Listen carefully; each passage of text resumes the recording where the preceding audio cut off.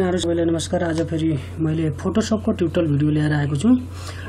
आजको भिडियोमा तपाईं के सिक्नुहुनेछ भने फोटोशपमा हामीले चाहिँ 3D रोटेट इमेज कसरी डिजाइन गर्ने, 3D रोटेट इमेज को डिजाइन हामीले कसरी गर्ने र त्यसलाई कसरी हामीले फेसबुकमा अपलोड गर्ने र फेसबुकमा त्यो कसरी 3D रोटेट हुन्छ त्यसको बारेमा म तपाईहरुलाई आजको भिडियोमा भन्ने छु।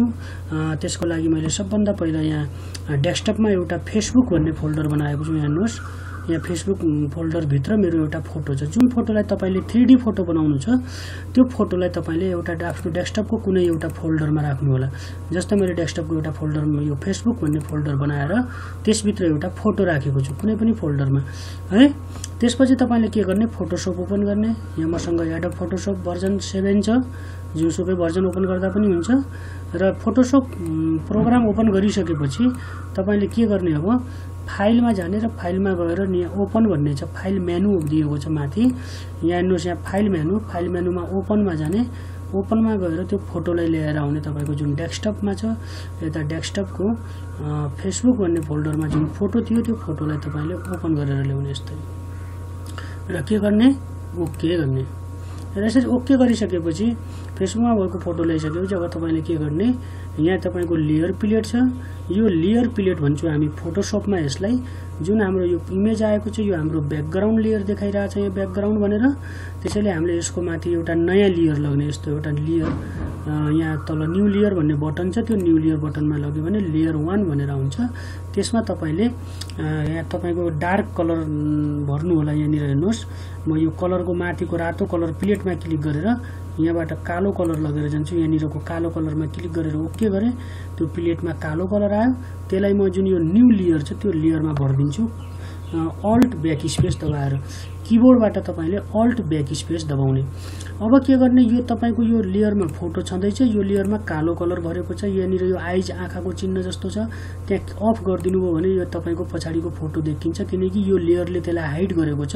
यहाँ मैले फेरि अन गर्यो भने यो देखिन्छ, फेरि हाइड अनहाइड गर्ने यहाँनिर बटन हुन्छ। एकचोटिको लागि तपाईले यसलाई के गरिदिनु होला भने यसरी हाइड गरिदिनु होला यो लेयरलाई। र त्यसको माथि एउटा नयाँ लेयर लग्नु होला, फेरि एउटा लेयर 1, यो लेयर 2 आयो, एउटा नयाँ लेयर आयो। अब तपाईले के गर्ने, यहाँबाट पेन टुल लग्ने। जस्तै यहाँ पेन टुल भन्ने छ, यो पेन टुल लग्ने र पेन टुल लगिसकेपछि माथि यहाँ पाथ भन्ने छ, त्यो पाथमा क्लिक गर्ने। यहाँनिर दुईवटा बटनहरू छ, एउटा चाहिँ तपाईको शेप लेयर छ, एउटा चाहिँ पाथ भन्ने छ। त्यो पाथमा क्लिक गरेर तपाईले कुन फोटोलाई 3D बनाउने हो त्यो फोटोलाई तपाईले पाथले सिलेक्ट गर्ने। जस्तै म यो फर्स्ट माथिको इमेज छ यसलाई गर्छु सबभन्दा पहिला। यहाँबाट मैले यो फोटोलाई यस्तै सिलेक्ट गर्दै गए, पेन टुलले पाथ बनाउँदै जान्छु म यसरी।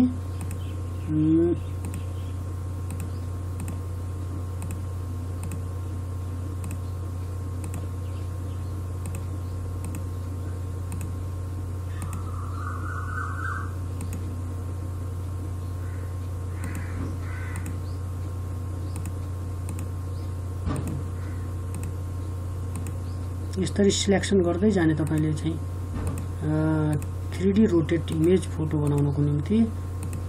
यसरी चाहिँ तपाईले चाहिँ यो फोटोलाई चाहिँ यसरी सिलेक्ट गर्दै जाने र लास्ट जहाँ सुरु गर्नु भएको थियो त्यो पोइन्टमा क्लिक गरिदिने। यहाँ क्लिक गरेर मैले यो पोइन्टमा यहाँ जोइन्ट गरिदिएँ, एउटा हाम्रो पाथ तयार भयो। यसलाई कन्ट्रोल एन्टर दबाउने। कन्ट्रोल एन्टर दबायो भने तपाईको पाथ के हुन्छ, सिलेक्सनमा कन्भर्ट हुन्छ। र यसमा तपाईले सेतो कलर भर्दिने। यहाँ सेतो कलर, यो पछाडिकोमा मैले माथि ब्ल्याक कलर छ, पछाडिको प्लेटमा सेतो कलर छ। यहाँनिर एउटा एरो छ, त्यो एरोमा क्लिक गर्यो भने स्विच हुन्छ हाम्रो ब्ल्याक पछाडि व्हाइट माथि जान्छ। यो एरोमा क्लिक गर्यो भने व्हाइट माथि आएको छ। अब मैले यसमा अल्ट ब्याक स्पेस दबाएर यसमा चाहिँ मैले के कलर भर्दिएँ, अल्ट सेतो colour. Control D दबाउने। Control D भनेको डिसिलेक्ट। यसरी एउटा फोटोलाई गर्यौँ हामीले एउटा लेयर 2 मा। त्यसपछि फेरि अर्को लेयर लग्ने, लेयर 3, त्यसमा अर्को फोटोलाई गर्ने। जस्तै म यो फोटोलाई गर्छु त्यसमा।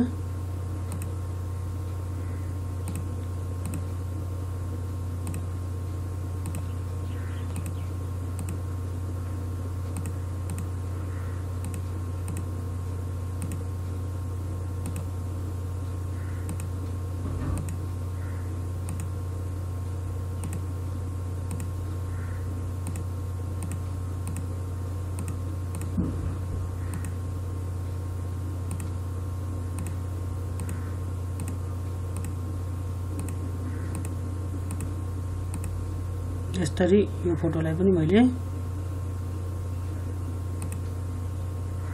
यहाँ ल्याएर जोड दिएँ।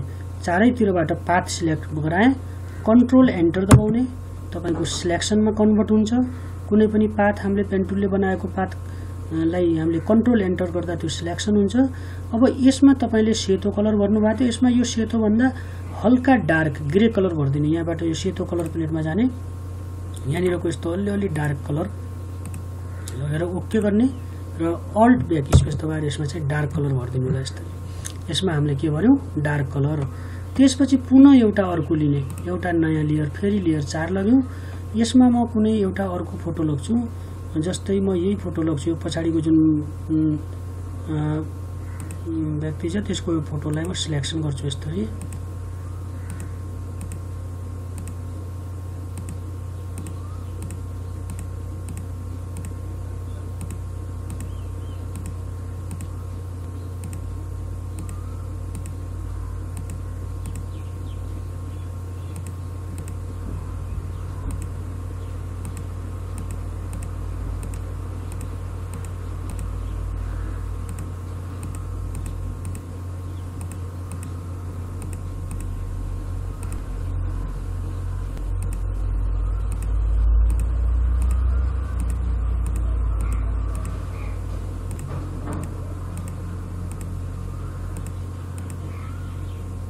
यो फोटोलाई पनि मैले पाथले सिलेक्सन गरेँ, यसलाई कन्ट्रोल एन्टर गरेर यसमा म अझ यो सेतो छ, यो ग्रे छ, यसभन्दा अलि अझ डार्क कलर गरिदिन्छु।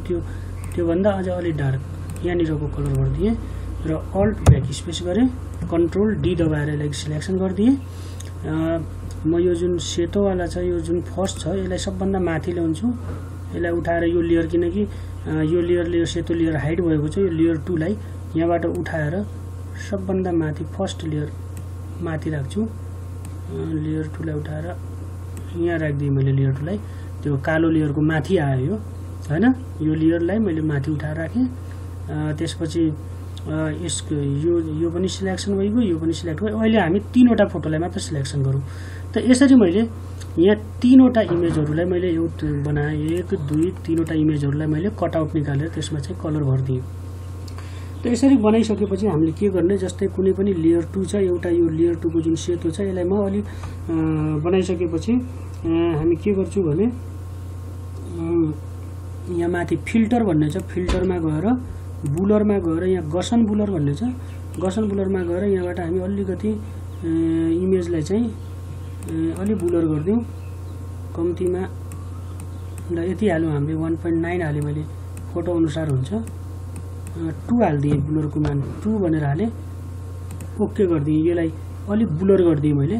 त्यस्तै यसलाई पनि बुलर गर्ने, जुन बुलर हामीले यसलाई गर्यौं, जुन एक्सन यसमा गर्यौं, त्यही एक्सन यसमा अप्लाई गर्नको लागि हामीले कन्ट्रोल एफ दबाइदिने, त्यो पनि बुलर भयो।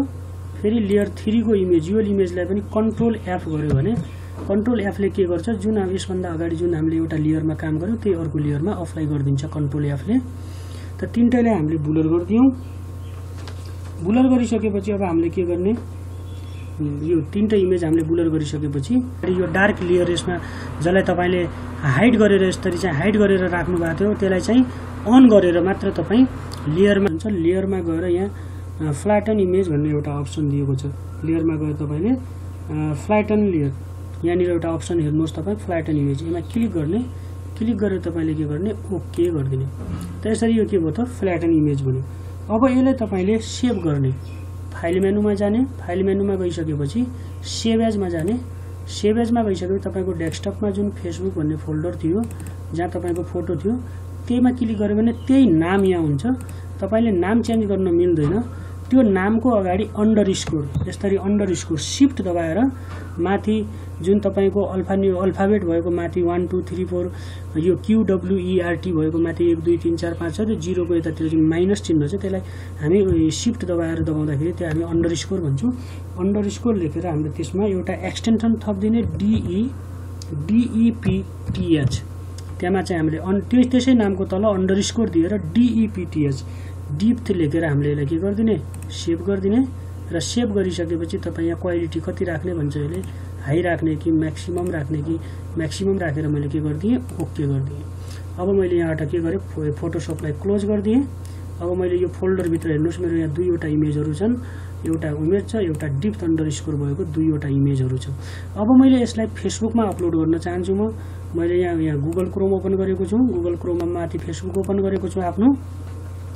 अब फेसबुकमा मैले त्यो इमेजलाई 3D इमेज मैले यसमा फेसबुकमा अपलोड गर्दाखेरि त्यो 3D इमेज भयो कि भएन हामी हेरौँ त्यो इमेजलाई। यहाँ माथि जुन तपाईको यहाँ फोटो भनेर दिएको छ, जहाँ क्रिएट पोस्टमा फोटो भन्ने छ, त्यो फोटोमा क्लिक गर्नुभयो भने तपाईले कुन फोटो लग्ने भन्छ, कुन फोटो छ हाम्रो जुन डेस्कटपमा छ, डेस्कटप यहाँबाट हामी डेस्कटप भन्ने लियौँ। डेस्कटपमा गइसकेपछि यसमा मैले एउटा फोल्डर बनाएको थिएँ फेसबुक, त्यसमा भएका दुईटै फोटोलाई यसरी दुईटै फोटोलाई सिलेक्ट गरेर के गर्ने ओपन गर्ने। हेरौँ एकचोटि दुईटै फोटो अपलोड भइरहेछ।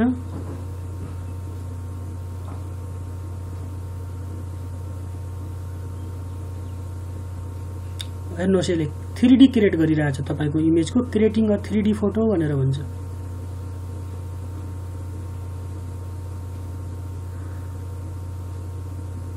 बनाइरहेछ यसले। हेर्नुहोस् अब हामी यसलाई के गरौँ, यहाँ माउस राखेर हेर्नुहोस् तपाईको चाहिँ इमेज चाहिँ 3D भइसकेपछि यसरी रोटेट हुन्छ। यसलाई हामी तल यहाँ हेर शेयरमा क्लिक गरेर हेरौँ पुरा अपलोड गरेर। ल हेर्नुहोस् यहाँ माउस राख्नुहोस् तपाईको 3D रोटेट भइरहेछ। त यसरी हामी कुनै पनि इमेजलाई हामी 3D इमेज बनाउँछौँ। जुन तपाईको सेतो कलर भर्नु भएको थियो त्यो सेतो कलर सबभन्दा माथि देखाउँछ, अलि डार्कलाई अलि पछाडि देखाउँछ, र जुन तपाईको चाहिँ यो एकदमै कालो कलर छ त्यसलाई त्योभन्दा अलि टाढा देखाउँछ। त यसलाई भन्छौँ हामी 3D इमेज। त यसरी हामी फेसबुकमा चाहिँ सजिलैसँग 3D इमेजहरू हामी तयार गर्न सक्छौँ। तपाईँ यो भिडियो हेरेर बनाउन सक्नुहुन्छ। यो भन्दा राम्रो बन्छ। अलिक कटिङ चाहिँ राम्रो गर्नुपर्छ। कटिङ चाहिँ राम्रो तरिकाले भएन भनेपछि अलि त्यति राम्रो देखिँदैन। तपाईले चाहिँ सजिलैसँग चाहिँ कटिङ चाहिँ अलि अझ उत्कृष्ट कटिङ गर्नुपर्छ तपाईले, अनि धेरै राम्रो देखिन्छ। कटिङ मैले अलि फास्ट कटिङ गरेको हुनाले त्यति राम्रो देखिएन। यहाँ तपाईको इमेज चाहिँ के भइरहेछ 3D भइरहेछ। यहाँ धेरै इमेज भएकोले पनि यस्तो देखियो। तपाईसँग दुईवटा इमेज वा तीनवटा इमेज छन् भने, दुईटा इमेज छन् भने आफ्नो एउटा सिंगल इमेजलाई पनि तपाई 3D इमेज बनाउन सक्नुहुन्छ। सबै म्याक्स 3-4वटा फोटोलाई मात्र भन्ने हैन, तपाईको सिंगल इमेज छ भने त्यो सिंगल इमेजलाई पनि फ्ल्याटन गरेर तपाईले लेयरमा जसरी गरेर त्यो सिंगलमा पनि यसो माउस राख्दाखेरि त्यो के हुन्छ 3D रोटेट हुन्छ। त यसरी हामी फेसबुकमा चाहिँ 3D बनाएर चाहिँ हामी फोटोहरु बनाएर चाहिँ फोटोशपबाट बनाएर हामी राख्न सक्छौं। यो चाहिँ एकदम इन्ट्रेस्टिङ विषय छ, तपाईले चाहिँ यसो गरेर हेर्न सक्नुहुन्छ। र यस्तै भिडियोहरु जान्नको लागि चाहिँ तपाईले मेरो CRP डिजिटल एर्थमा गएर अन्य भिडियोहरु पनि हेर्न सक्नुहुन्छ।